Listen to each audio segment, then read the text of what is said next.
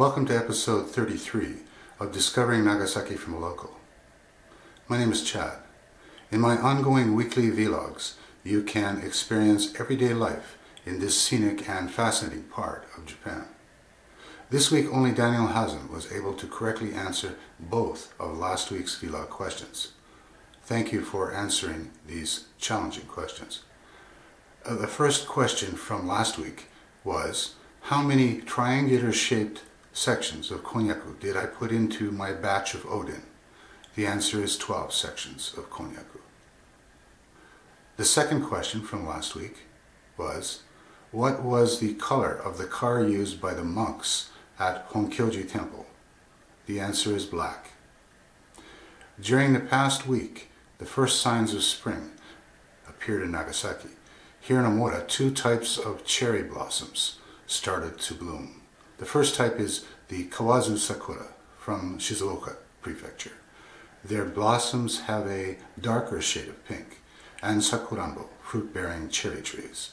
Their blossoms have a lighter and more common shade of pink. And now for this week's crash course in kanji root particles.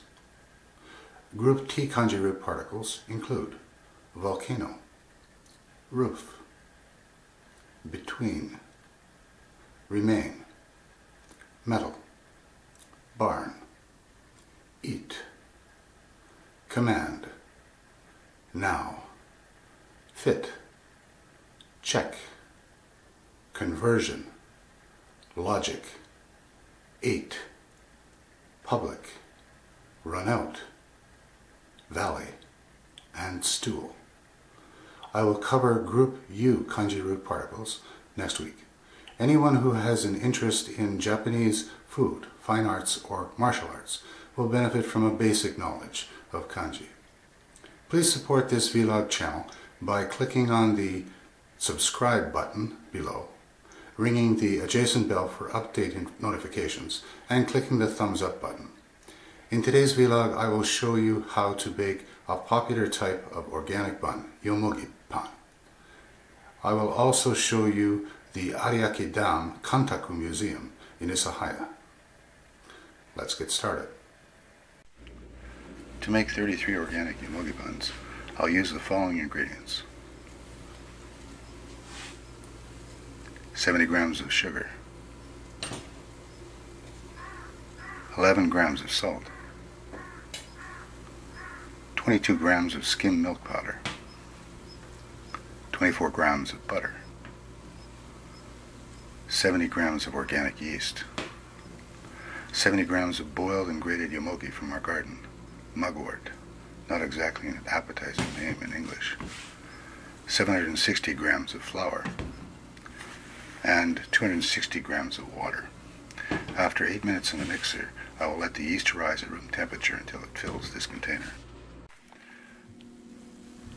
This is what the dough for the bread looks like just prior to forming. Now I have to cut and weigh this dough. For these buns I have to weigh out 38-gram portions of this dough using a digital scale and a dough scraper.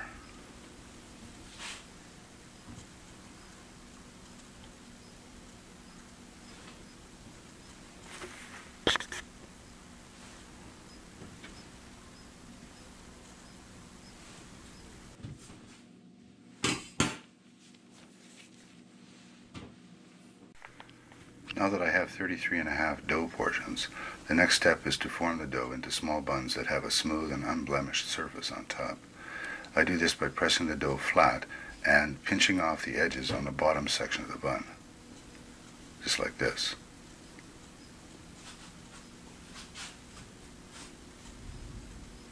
Then I place the dough on a silicone sheet with the smooth surface on top. Now the 33.5 dough sections are ready to put into the proofer. First I'll spray the dough with some water. This dough will rise for a second time in this proofer for about 2 hours. You can see that there is a lot of other bread in the proofer right now. We make a lot of bread every Wednesday.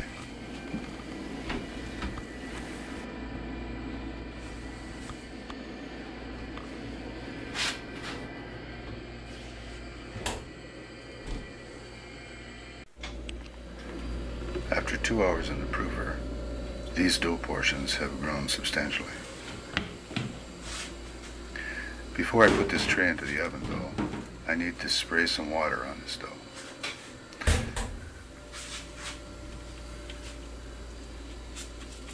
This will help the buns to brown evenly. This tray will spend about 18 minutes in the oven at 115 degrees Celsius.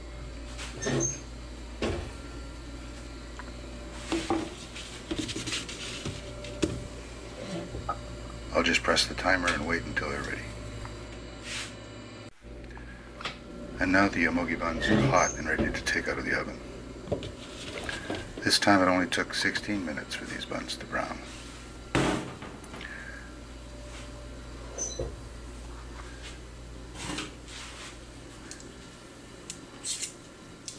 These buns look good and they're delicious. I'll let them cool down and then transfer them to a cooling rack. I've already put 5 of these yomogi buns into a plastic bag. After this I'll put one of these yomogi pan labels on the bag before I deliver them to the market. Today my wife and I also bake 7 other types of bread, including honey buns, pumpkin buns, fruit buns, oatmeal cookies, cinnamon rolls, plain country bread, and walnut rye bread. We bake about 60 different types of bread, and fortunately they're still in demand.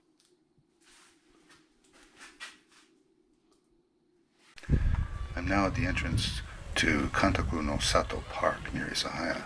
This park is a popular spot for locals and tourists alike. This is a large guide map in front of the park gate. Among many attractions here, you'll find a museum, a small aquarium, and a small petting zoo. The yellow and pink cartoon characters on this sign are mutsukuro, air-breathing mudskipper fish that live in Ariake Bay. Don't they look cute? It's a large and interesting park, but today I'm only going to show you around that large building on my right with the red roof, the Kantaku no Sato Museum, or Hakubutsukan. On this side of the park, next to the souvenir grocery store, is an interesting museum that has farming and cultural displays, as well as displays concerning the controversial dam that was built near this venue 23 years ago. This large model ahead displays a 7-kilometer-long dam that since 1997 has split Ariake Bay from the sea. The dam wall and road was built to reclaim 820 hectares of farmland on the left and protect Isahaya from flooding from the sea. Japan's Ministry of Agriculture, Forestry and Fishing completed this dam at a reported cost of 235 billion yen, a rather large investment. Here you can see some of the dam construction models on display here in the museum. Since this dam opened, there has been a legal conflict between local fishermen and farmers who settled in the reclaimed area. The fishermen claim that the dam has changed the flow of sea currents and damaged their shellfish and seaweed hauls. Farmers are opposed to opening the dam gates because the incoming seawater would ruin their farmland. This model in the corner shows the concrete superstructure which supports the road across Ariake Bay.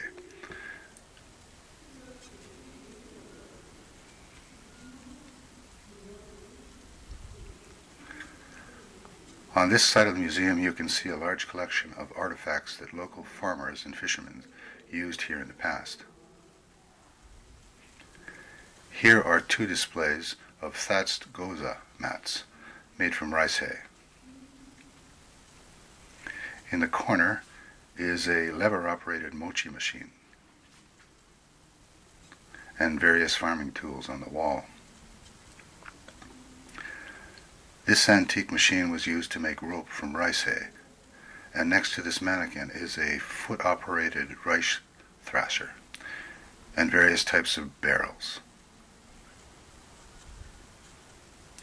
On the other side of this door are some antique rice sifters, polishers, a cargo scale, boxes for transferring and measuring rice, wickerware, a sewing machine, a dresser, and various containers for storing foods and liquids.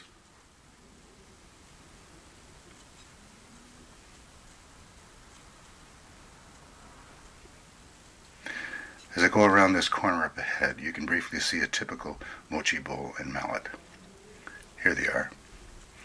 On my right, you can see a variety of fishing artifacts, such as net-making machines, rakes, cages, buoys, nets, and a small boat.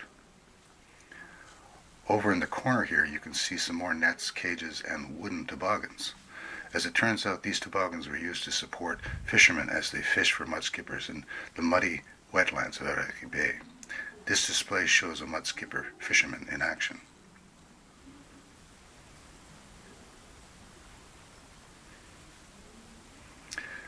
On this stand over here is a variety of antique houseware on display.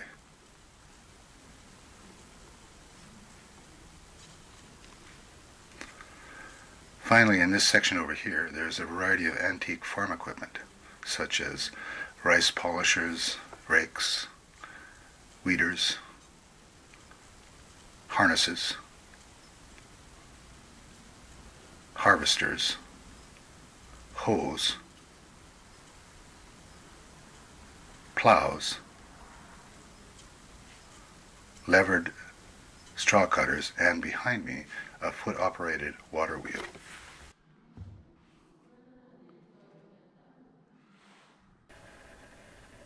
And now for this week's challenging questions. First, what is the brand name of the blue mixer in today's baking demo? Second, what were the toboggans in the Kantaku Museum used for? Be the first to correctly answer both of these questions in the comment section below. I will announce the first 3 people who do so at the beginning of episode 34. You can find a complete list of the contents of my vlog episodes on the Facebook link listed below, and you can watch all of my vlog episodes on the online YouTube playlist. Today's B-roll involved baking, so in episode 34, my B-roll will involve farming. See you next week.